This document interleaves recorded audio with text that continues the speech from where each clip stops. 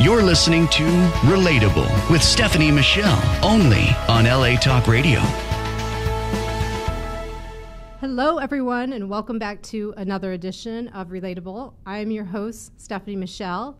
It's the kickoff to the holidays. You know, Thanksgiving is just a couple days away, and we're going to talk about that. We're going to have a pretty somber talk today, but I'm really looking forward to talking to my guest, Dr. Angelique Campen, about the opioid epidemic. But first, Thanksgiving. Let's talk about Thanksgiving.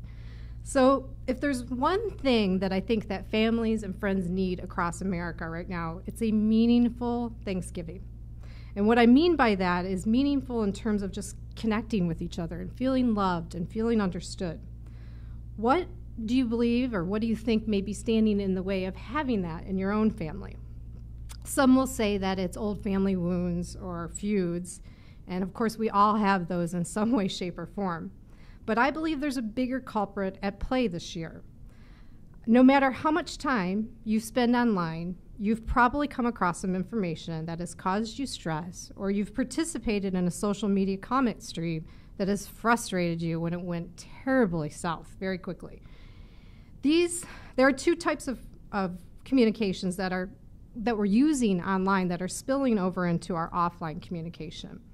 This quick sound-biting, like debating is one of them, and of course straight-up gossip. Both of these forms of communication are just fast food relating. They're not providing us any relational nourishment, and I want them to stop. So I don't want this to spill over during Thanksgiving, and I believe that we can do better. And what we first just have to acknowledge that is the culprit. So what happens when a communicator does not feel that their message was heard? They keep communicating. So if we've had a tough conversation online and you didn't feel heard or understood, then that intensity and that anxiety gets taken with you when you try to have this conversation offline. And it's just not productive, it's so stressful, and it's not working for anybody. So I think the first thing that we need to think about when we get together over Thanksgiving is like, look, having those types of conversation where we're just like spewing sound bites is not going to change anybody's mind. What changes people's mind is when we learn about each other and we lean into like, well, why do you believe that? And when we actually listen and we look for meaning and we look for understanding. So we need more of that and less of the other stuff for Thanksgiving.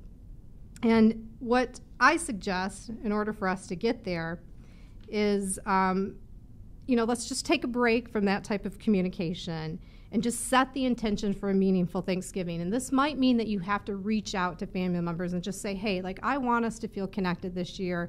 I know there's some hot political topics. Let's either not have them, or if we have them in a structure. And I'm going to talk about what that is in just a minute. And then build in a lot of safe communication in your event, okay? And here's what I mean by safe communication. Safe communication can be like telling everybody to bring a meal or a side dish that has a story behind it, or a game that they love playing and they can tell a story about the first time that they played. Even better, wear something that has a story behind it. So it's kind of like, oh, this has a special bonus, memory to it. And talk about that when you get to your event. Like, have all that fun, safe communication in there. You can also have, the table topic box that I use here that has fun, silly questions in, just to help have questions out there that are meant to get a conversation going where we're learning about each other and we're not quick debating. My favorite thing for Thanksgiving that I hope all families just try to do is let's lean into gratefulness and game it a little bit. And what I mean by that is when you're sitting at the dinner table and everybody shares something that they're grateful for, actually count it out and time it. So the first person would go, 1, Aunt Barb's dessert. The next person says, 2, my health. And you just keep going. After 60 seconds, find out how many things were shared, because you just keep going around.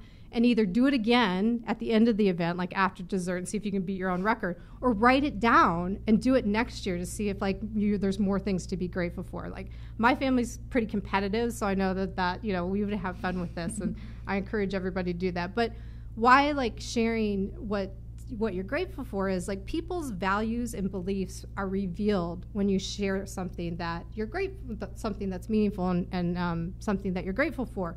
So there's an opportunity for us to learn about each other, and you might learn something new about your aunt or your uncle or your grandmother in that quick, round of gratefulness. So I suggest that. If you are going to try to tackle some of the tough topics, especially the political ones in the air, this is what I suggest. Just put a little structure around that format and make sure when you're done with it, go back to safe communication. So go play a game, do some gratefulness or whatever. But this is the structure that I recommend. Let everybody put a topic in a hat, and somebody draws, which topic you're going to talk about first. Sit in a circle and let everybody share what they think about that particular topic. And I like circles because then people know that, hey, their term's coming up and they're less likely to step on somebody when they're trying to talk. And, it allows everybody to get to say something.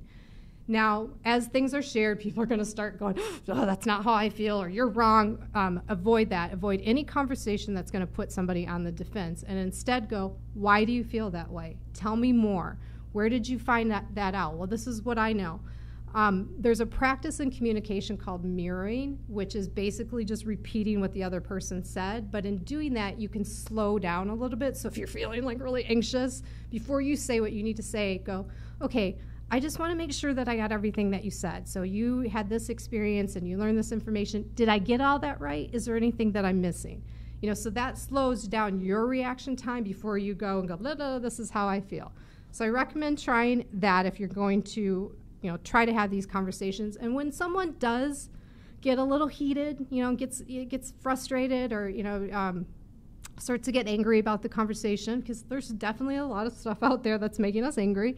What I have found that is when a communicator is saying something and they haven't felt like someone heard them yet, they continue to say it.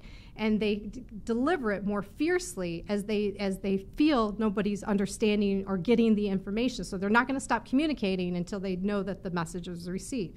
So when someone's really frustrated, a safe touch, a touch on the arm, some eye contact, and say, I can understand how you can feel that way, and I really appreciate you saying that. I understand why you can have that perspective.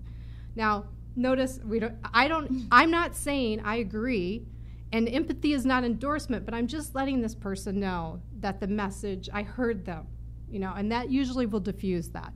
And if it still is tough, maybe it's time to table that topic and pull another one out of the hat. So this is all. And I forgot to mention, when you do sit down to have tough conversations, just have an agreement that, hey, we are all going to respect and love each other when this is over. We don't have to agree, but we're still going to respect each other and love each other. We're a family.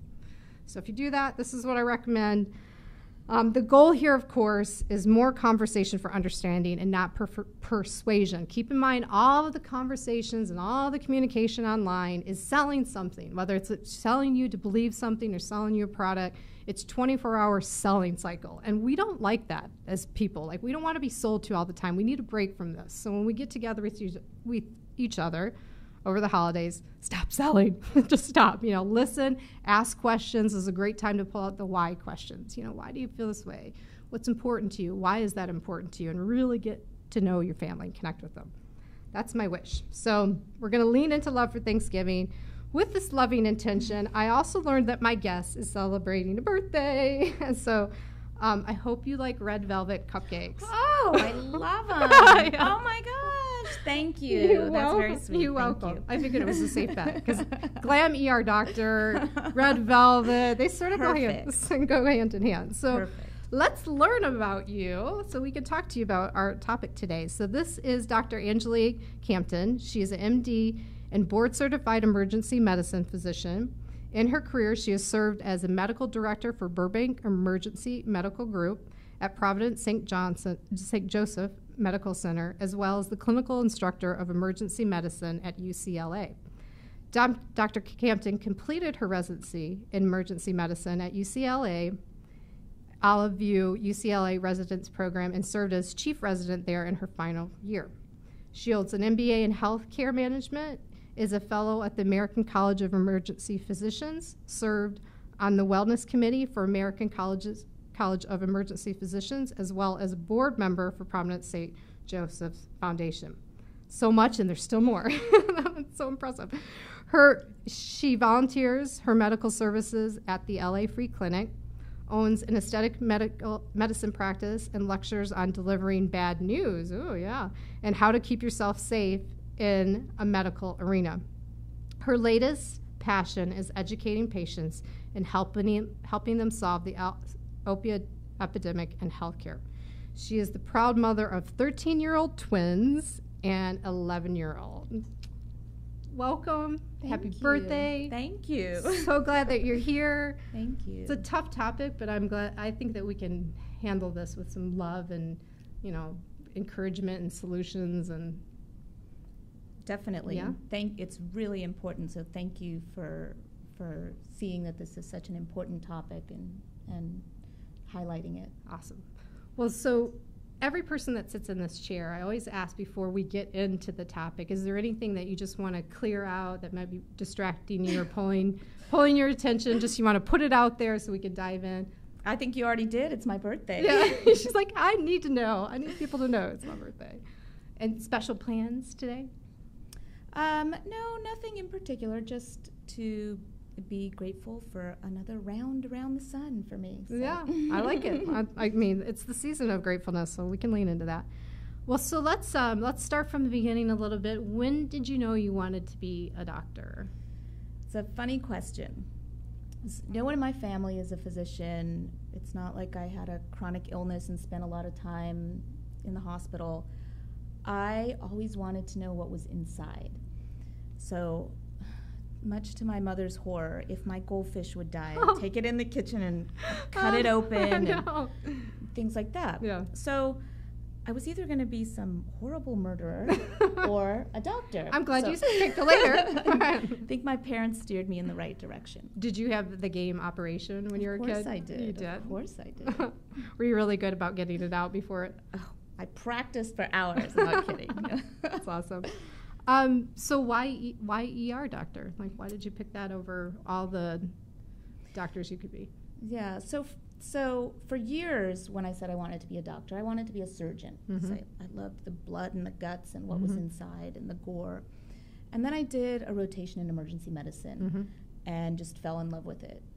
Obviously because, you see all this cool stuff. It's fast-paced, it's academic, you're constantly learning. Anything you can dream of, I've seen it.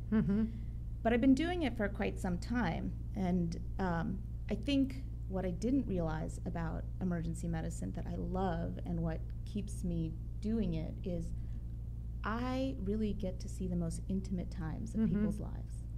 When they're scared, when they're hurting, when they're relieved. And it's that really makes it a unique practice of medicine, and I feel so lucky every day I go to work that I get to help people in that time.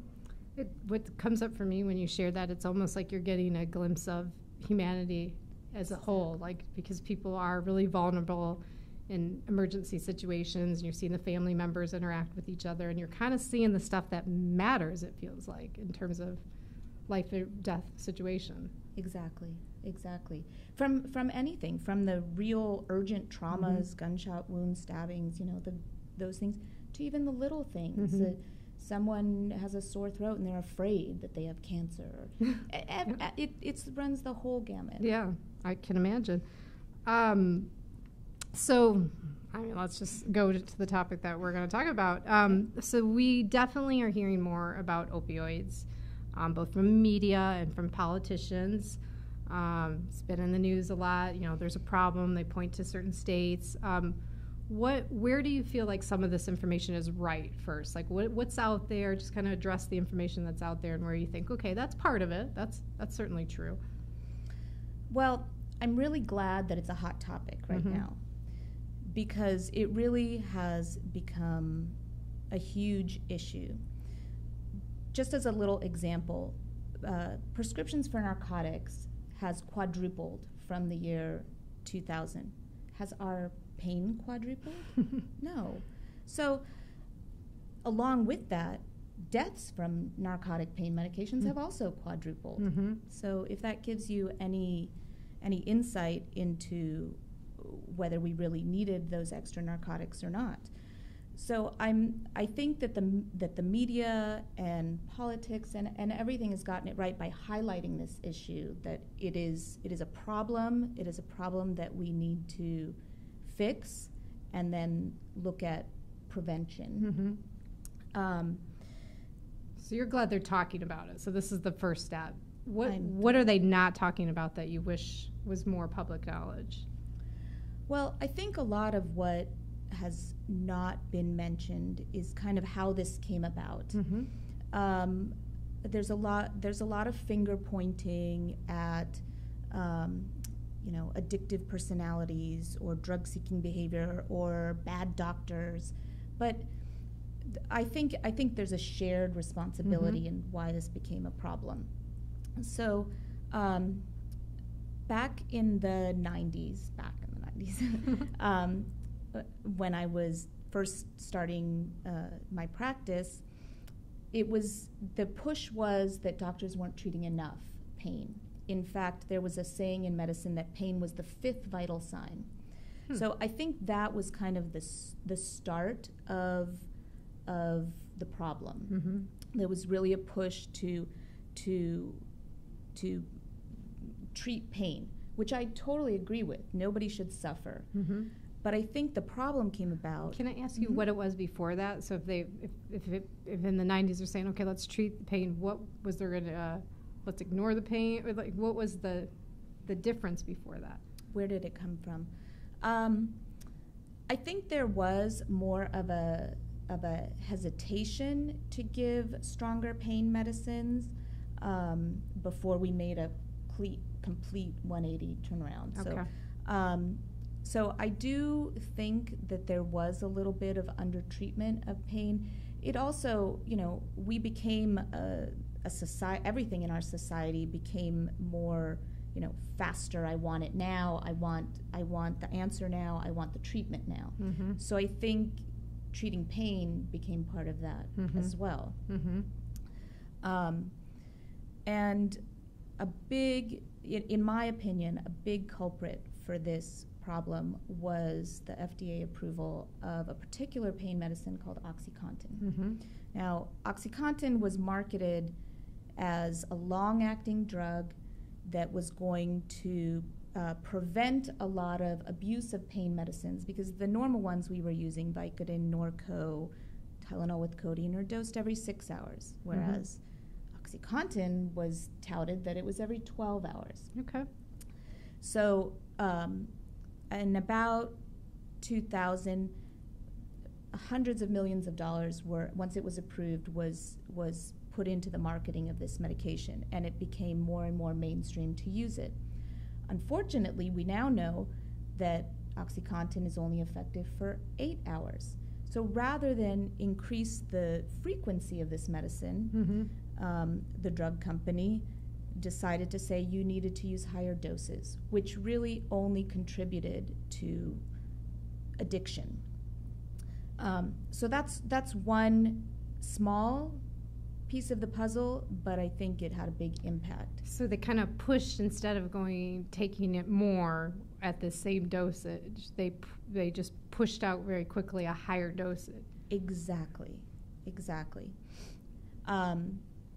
And at the same time, focus was changing, like I said, on treatment of pain. And I think bureaucracy, or however you want to call it, tried to get doctors to treat pain in a non-clinical way. For example, when you go to the emergency department, you get a survey of how your care was, which I think is very important. But in that survey, they ask about the treatment of your pain and so forth. That survey is then tied to hospital reimbursements. Well, when the hospital doesn't get reimbursed, the physicians are at risk, and it just starts a big cascade. So there's a lot of pressure on you to keep your patients happy, and I think that a lot of doctors started just being pill pushers at that point. I don't know when it happened, but we started using big gun narcotic medications for smaller pain problems. So for example, you would go to the for headache, sprained ankle, scratch on your cornea, things that can be treated in very different ways. The knee-jerk response was, well, here's some Vicodin, here's some Norco. Every small issue got narcotic pain medicine. And I think we forgot about all the conservative ways to treat pain. Anti-inflammatories, non-narcotic pain medicines, simple things like ice and massage. You know, doctors stopped talking about those kinds of things and just started giving medicine. And like you were saying earlier, they could have been encouraged to do that because everybody, you know, any business wants good reviews, right? So if people were filling out the survey and saying, oh, they didn't do a good job of treating my pain, so then some executive order, some memo goes out to all the doctors saying, do better at treating pain, and without any other conversation about it, it's like, well, here's the drug on the shelf. Like, we'll just give them more of that. It's very easy to just write a prescription.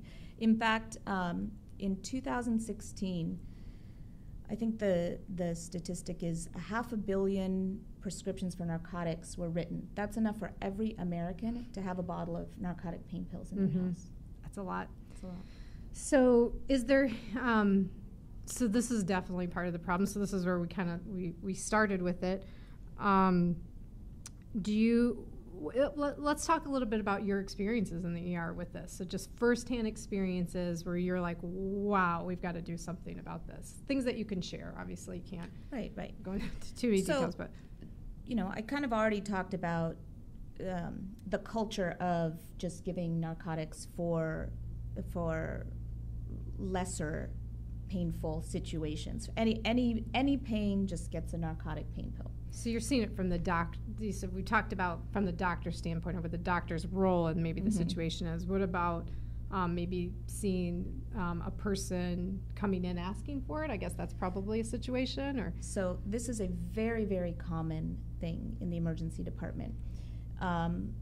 When someone is addicted now to narcotics and has run out, where do they go? They go to the emergency department very often. And you know, pain is a very subjective thing, so it's very easy to feign pain and to ask for pain medicine. And it was very easy before, when the focus is on treating pain, to just give additional medications. Now, fortunately, it's a controlled substance, and there's actually a website that every doctor has a login for, where we can see how many narcotic pain prescriptions you've filled. So that's been a very useful tool for us. But at that point, so I'm just going to go hypothetical. So someone comes in and maybe they're inventing pain, or they're kind of faking pain because they're addicted.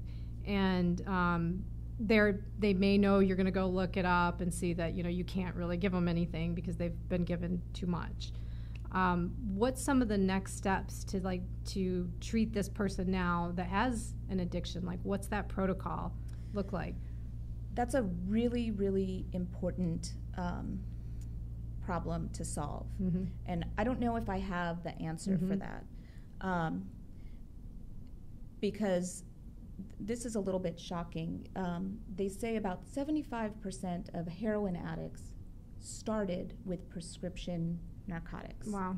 That's huge. Yeah. When I first learned that, I didn't believe it, but it's a statistic that's repeated over and over.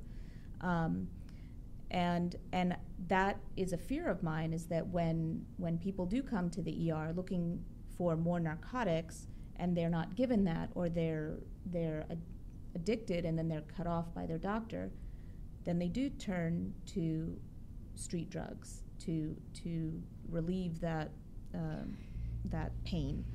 And the things that we have in place now, a lot of people talk about methadone is one of the biggest. Another drug? It's another drug. Methadone is a narcotic that is supposed to have no euphoric aspect. So it takes away that withdrawal symptom. And it's a great drug as a bridge. It's supposed to be used as a bridge to get you off of the narcotic pain medication. Unfortunately, it has become just a substitute now. And there are methadone clinics all over the city, our country, where people just go for years and just continue to get their methadone. I don't think I think that needs to change. There's something that came up for me when you're talking. So we hear the terms cut out a lot when someone has definitely exhibited signs that they are addicted and they're just coming for the pills, and so the language turns to, we have to cut them off. And I don't have the solution either, but like right there's some opportunity. It's like, well, of course now this person that's been cut off feels they have nowhere to go, and this is where they go to the street to get the street drugs. So somewhere in here, or they either get the street drugs or they get another drug, but without treatment and another place that they can go in the system, their only alternative is to go to the streets. So the idea, I can imagine the doctor is not the doctors that are treating pain are not addiction specialists, so they're not equipped. They probably don't go through any training. Am I right on addiction or maybe identifying it? But it's very true. I think that the education that physicians get right now with pain control, identifying addiction, more of that needs to happen. We definitely lack that. It is a whole specialty in and of itself. So you're right. The people that are there starting to identify, or that the patients come to, are not the ones that are specialists in treatment. Yeah. And it's a really difficult disease, addiction. There's such a recidivism to get back on the drugs that I don't have the solution for that. But I do think it highlights preventing it in the first place. Yeah. Using there are narcotic pain medications that have less euphoria. They don't make you feel high, and they treat pain.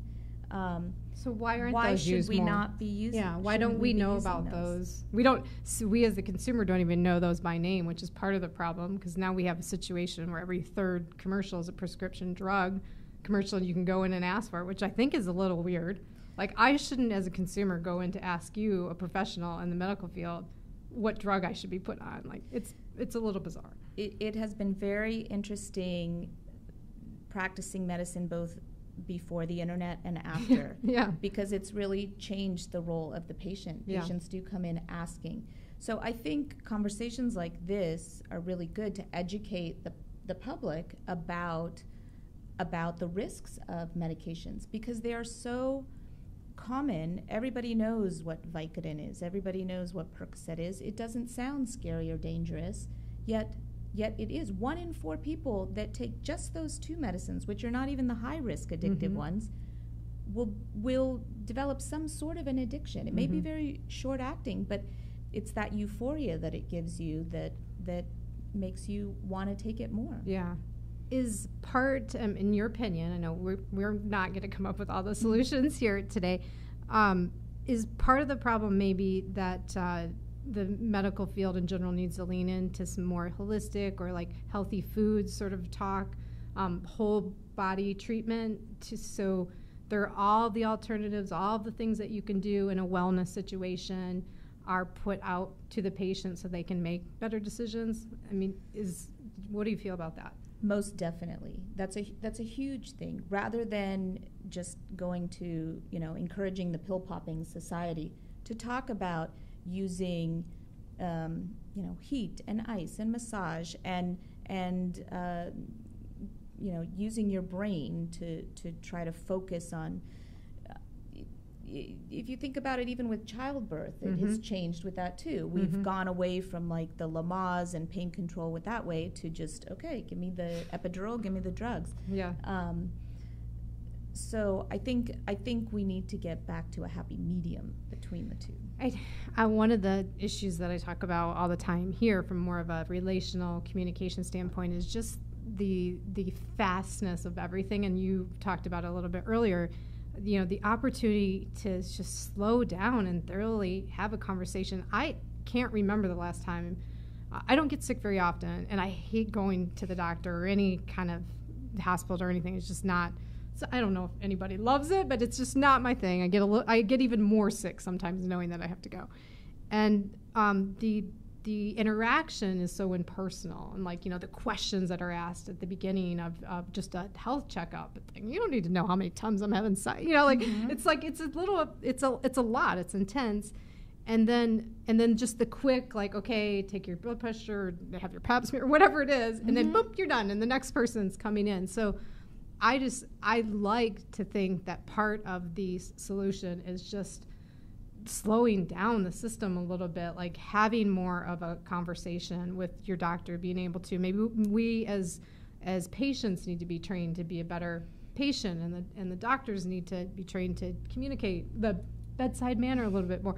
But the slowing down, to me, there's some solutions in there so that we're not making quick decisions on what pill to take. Oh, goodness. You've opened a whole Pandora's box yeah, I with bet. that. If I could slow down in the emergency department. You can't in the emergency, yeah. So it's not just the emergency department. Think about your primary care doctor that has patients scheduled every 20 minutes. Yeah. And more and more stress is being put on physicians to do more with less, that I think that's another part of the problem. Is people come in and the easy thing is just to say, okay, what do you want? You want a pain medicine? Here. You want a pill? Here. You want an antibiotic? Here. Rather than taking the time to talk to a patient and educate them. Over and over in my day, I find myself saying to patients, the easy thing for me to do would be just to write you a pill for that, or an antibiotic for the cold you have. But that's the wrong thing to do. So I'm gonna sit here and talk to you and tell you why you don't need that. So I'm hoping that more doctors start to do that. But what you're talking about, or what I'm alluding to, is there's a bigger thing at play. There's funding, there's liability, there's all kinds of pressures that even the physician has on them to maybe hit a quota. It's not a quota, but be efficient. So serve this many patients, and you're going to get reviewed by that if someone waited too long, and quick, and so there's a lot of. You hit the nail on the head.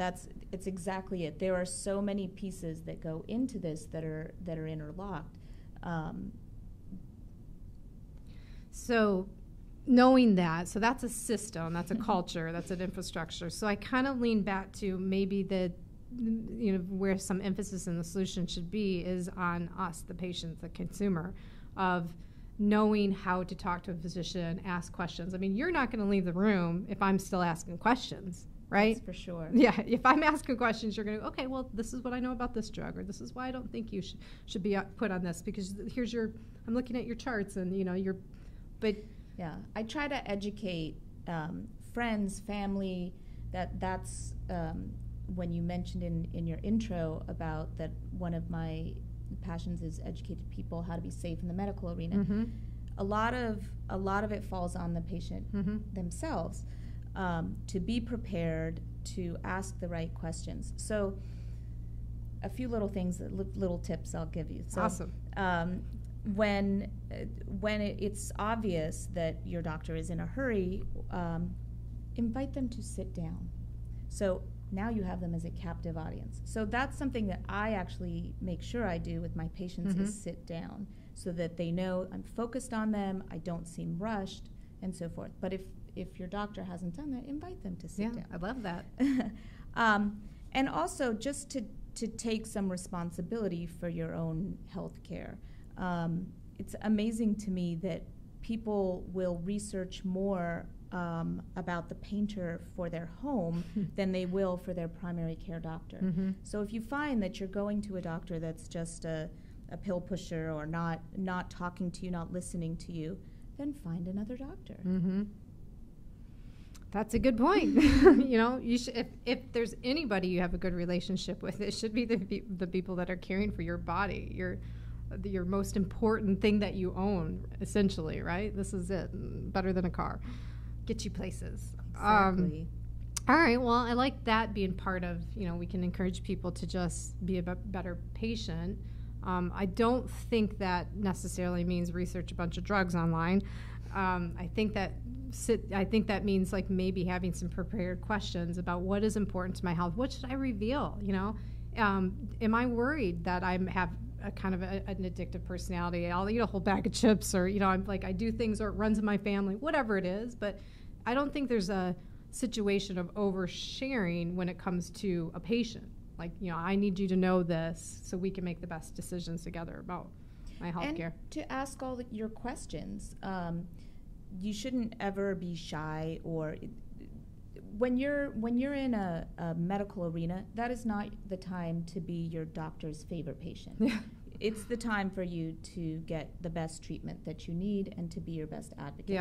So to ask the risks of any medication that you're given. So if you're given a pain medication, to ask, well, how do I know if what are the side effects of this? How do I know I'm not getting addicted to it?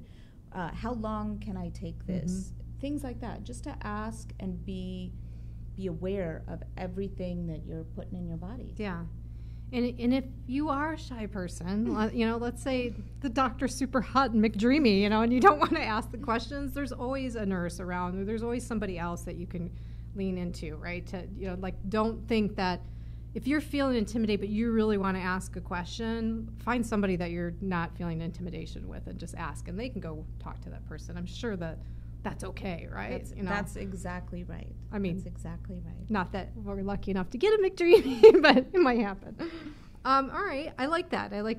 Just kind of taking some responsibility beforehand. I mean, really, this is like preventative. It's kind of looking at it before it's a problem. We know that there's a breakdown after someone has become addicted, and then they're getting that cut off, and now they're going somewhere, and there's the opportunity for so much there, so much system there. But, you and I are not going to be able to do that. And part of that is, too, the person, even if I, the doctor, you, the doctor, me, the doctor, that's a scary thought. You, the doctor, can identify or can see the signs of addiction, but the person might not be willing to accept that yet. So there's that whole thing. Like, you can give them the literature, you can give them the warnings, you can have a conversation, and you can tell them some places to go. But once they're there, like, that's something that they're going to have to decide to make a decision to go and seek out help.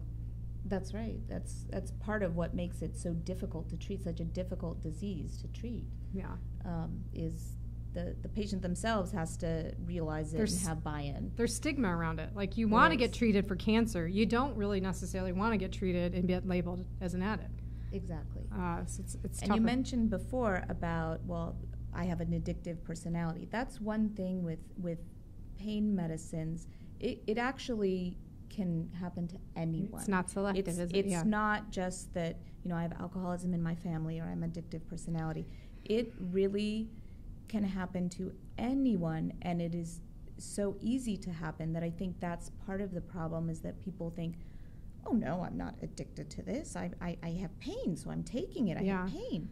And then people don't realize that they are creating their pain they're really not having pain anymore. They're just feeling the withdrawal. Well, I'm so glad that you said that. I feel like, and there's some studies around here, but I don't have any numbers to put out right at this moment, but I feel like we live in a situation now, in a culture that is more anxious. Like this online communication is destroying us. I mean, it is destroying our ability to be well with each other.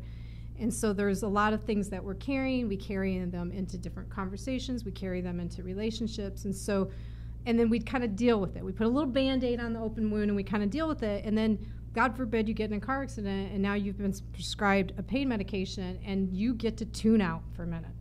And all of you didn't have a solution for dealing with that stuff before, but now this tune out drug is like, oh yeah, I don't have to feel that anymore. And I think that's happening too. I think just culturally, there's so much trauma in the news and the media and we're not meant to process information as fast as we're having to, and we're not able to sit down and slow down and talk and go, God, I need to really work out how I feel about this. So there's a good point. There's a perfect storm for I just got this opportunity to sort of tune out now, and I'm going to lean into it. This feels really nice. I like feeling high. I think that's part of the problem too. That's a really good point that I hadn't realized.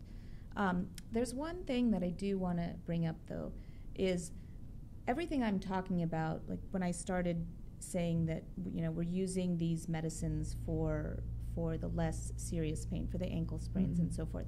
I am not talking about cancer pain, post-surgical pain, after serious accidents. And there are diseases that have chronic pain.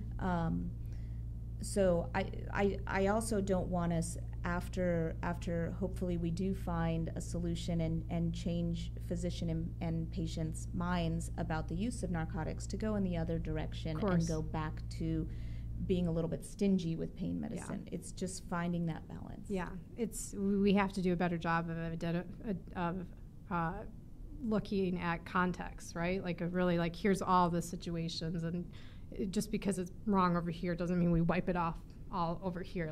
And this to me is an opportunity to slow down. You can't make one decision over here and not look at the 12 other places that decision with those sets of variables need to be determined, and looked at as well. So very hard to slow down in medicine, though. Yeah. I mean, the whole theme of, I can't tell you what the next breakthrough will be, in medicine, but I will tell you it's going to be something that's faster, closer. That's the whole theme of medicine, is treating infection faster, treating heart attack faster, treating stroke faster. So it is a good reminder that for some things you need to slow down. And maybe just the patient asking the questions before you get into that fast process. Is there anything else that you want to share on this topic before we switch gears? I think we have covered it. I think we covered it? All right. Well, so at this time in the show, I like to just demonstrate that at any given time, the circumstances of how we're relating can change, and to show that there's always more information available. So we know what you do, we know about some of the things you know about, but we don't know totally about you. And how you're like, and how I like to play around with this. So you get to choose a question from the box or the book. Goody. Let's do the box. The box, okay. This is called Not Your Mama's or Not Your Mama's Dinner Party. So they tend to be silly. So let's go in here. All right. What does the opposing political party do better than yours? Oh, no. Isn't the whole point of this not to talk about this? No. Sometimes we have to go there. We're not fighting yet, so we're good. Let's see. I would say, but then this is going to give a clue into my political party. You could just say it and just leave it at that and let people guess. Being inclusive. Inclusive. Okay. It's a mystery answer. We can all try to figure out what it means. I'm going to give you another one. Thank you. Can you do weird tricks with your face or body? Oh, my goodness. How would your kids answer this even better? Oh, my goodness. They would say that I make funny faces with my, I can make weird lines with my mouth. But I can also do a lot of things without my feet touching the ground. I used to be a gymnast, so I can do a lot of things on my hands. Did not know that. Did not know. See, we're learning already. All right. I feel like we just have to go one more. Okay. One more. Let's see. No. Is it better to stay married for the kids? No, because I think it's better for kids to understand true passion and happiness and love. I would kind of agree with that. I'd want my kids to have an example of loving relationships and things working, and not see, not be so hyper-focused on what's not working. And if you're staying together for the kids, there's probably going to be a lot of that. I tend to agree with that one. All right. See, we learned some stuff. Those questions were harder than sometimes the box has a mind of its own and it just stays on like sex topics, which are a lot of fun. That would have been easier. It would have been easier? Oh, see, we have to have you back. All right. So the last thing that we do on the show is what I call Heartswell. And the reason that we do Heartswell, well, first, here's what a Heartswell is. So Heartswell is just giving a shout out to someone that, that you're thinking about, that just deserves some kind words or some acknowledgement or a tribute. Just something that you want to say, like, hey, I see you, I hear you, and you mean something to me. I like doing it because I like to show that expressing deep emotions or feelings towards people shouldn't be so scary. We should do it more. We all need to hear these things more, so I just like to give everybody an opportunity to both do that and then experience that. Does someone come to mind? Yes, but I actually have two. Okay. So, during all this talking, I do want to give a shout out to the team that I work with in the ER, because everything we talked about is so familiar to them, and we deal with this day in and day out, and it's really hard to manage it and to keep up with that speed and that trying to get to everyone and still give the patients the time and empathy that we just kind of talked about. And the team that I work with in the emergency department really knows how to do that. And so thank you, all of you guys, for everything you do. And being my birthday, I do want to give out a shout to Mr. T. So sorry that you can't be here to support me right now in this room, but thank you for all the support and love that you give me and helping me do what I do in my life. That's awesome. To work shout out, family shout out. You covered the gamut. It's all good. And this, by the way, is an example of how we should be communicating at Thanksgiving. Like, honestly, just going in with the intention of saying one nice thing to every family member, even the Uncle Bob that starts all the fights. And sorry, Uncle Bob, the Uncle Bobs of the world, because I've been using that example a lot lately. So let me just change it. Uncle Bruce, Uncle, I don't know, but there's great Uncle Bobs in the world. But going in with the intention of like having something nice to say to everybody, I mean, come on, we can do that for like an hour for dinner. Like, we need that. We all need this right now, I think. So thank you for sharing that way, and hopefully that encourages other people to think about what Heartswells they can give to each other, especially over the holidays. So with that being said, I really appreciate you being here. If people want to follow you or connect with you, do you have a social media that you... So on Twitter, I have A. Campen, and on social media, I have Glam ER Doc. I knew it. See, that's why I knew you'd like Red Velvet, because she said glam. I'm like, glam and Red Velvet kind of go hand in hand. And people probably think I'm crazy for thinking that, but it's all right. Perfect. All right. Well, I appreciate you being here. I hope you have a wonderful birthday. And thank you for dedicating this time to this really important subject. I no problem. I was happy to do that. So that brings us to the end of the show. As always, I'd like to issue a social challenge for everybody to try, and I'm just going to stick with what I said at the beginning of the show, which is go into Thanksgiving with the intention of making it meaningful in a way that you feel connected, that you're making an effort to connect with people and give them love. And, the best way to do that, because we're all out of practice. Like, this is not like a, blame somebody in the family because they're the ones that, that make it hard for everybody. Everybody's out of practice when it comes to meaningful connection and having, like, dialogue that feels good rather than just, like, quick debating and gossip. Like, we kind of fall back on those two things when we don't practice other communication. So set the intention, reach out to people that are coming to your family dinner, ask them, what would it look like for you if we had more of a meaningful gathering, and build into the sequence of the event some safe communication stuff. So at the beginning, we're talking about the dishes of food that we brought, or the game that we're going to play later, or the shirt that was, brings back this memory of this great family vacation. We might have one of these around so that, when you get stuck, just pull a question out and ask those questions.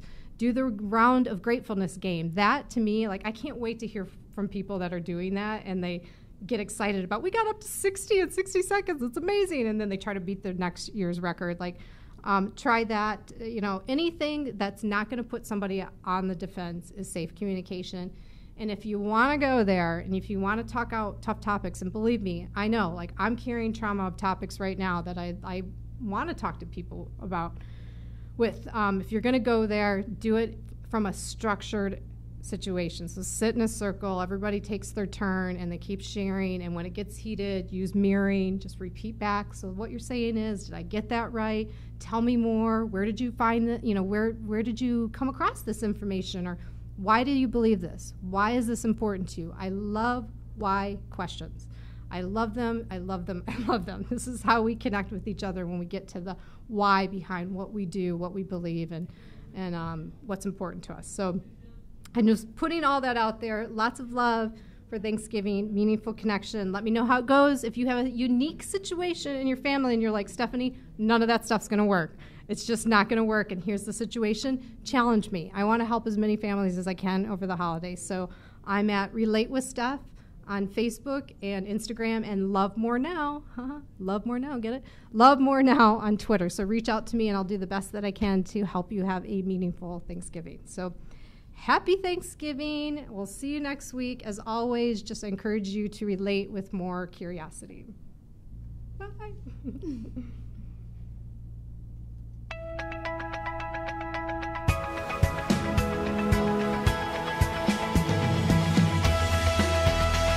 You're listening to Relatable with Stephanie Michele, only on LA Talk Radio.